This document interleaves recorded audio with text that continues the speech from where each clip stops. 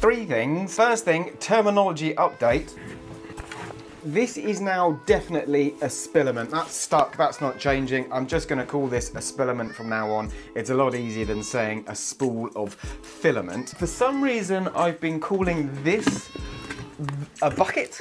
I don't really know why I'm calling it a bucket, but that is now a bucket. If that's a spilament and that's a bucket, this is a spilament bucket stand. So that's the terminology we're going for. Second thing, this was V1 of the bucket stand, and quite frankly, it was a bit rubbish.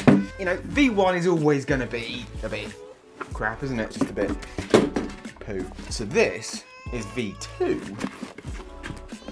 and that works much more nicely. That goes straight in.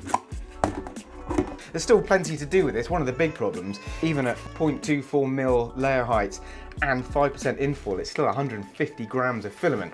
So if I'm going to print 50 of these things, that's a lot of filament. Third thing, apologies for the slightly cryptic update yesterday. Apparently it was completely unclear what on earth I was talking about. I will do a longer update in the next couple of days just to kind of make it clearer what this thing is all about. In the meantime though, this is kind of it. This is where we're at the moment.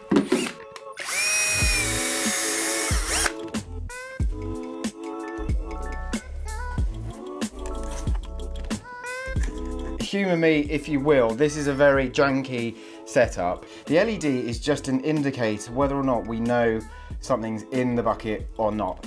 And so at the moment there's nothing in the bucket, so the indicator is saying green. But as soon as we put something in the bucket and we cover up the sensor that's in the bottom of the bucket, the LED turns off to indicate that it's covered. If we take the bucket out again, the LED comes back on. And if we have a bunch of these all lined up in a circuit, we'll have a matrix of them. Because the signal will go into the Arduino, we can then manage to know exactly when a spilament is stored or whether it's in a 3D printer. That's kind of it. I hope that's a bit clearer about what the whole bucket spilament Arduino thing is about. I will do a longer update probably over the next few days. But do follow along if you want to see whether or not I can actually make this thing work. Cool.